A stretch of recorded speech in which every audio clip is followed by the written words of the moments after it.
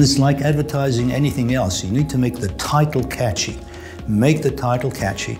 And remember, you're speaking to an audience that is challenged with seeing a number of other different submissions, and from this they're going to decide which one should be there.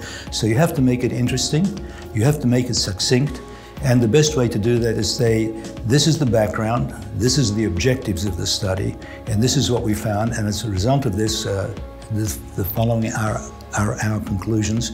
And the lesson of this is that we need to do more studies, or this should be the new treatment.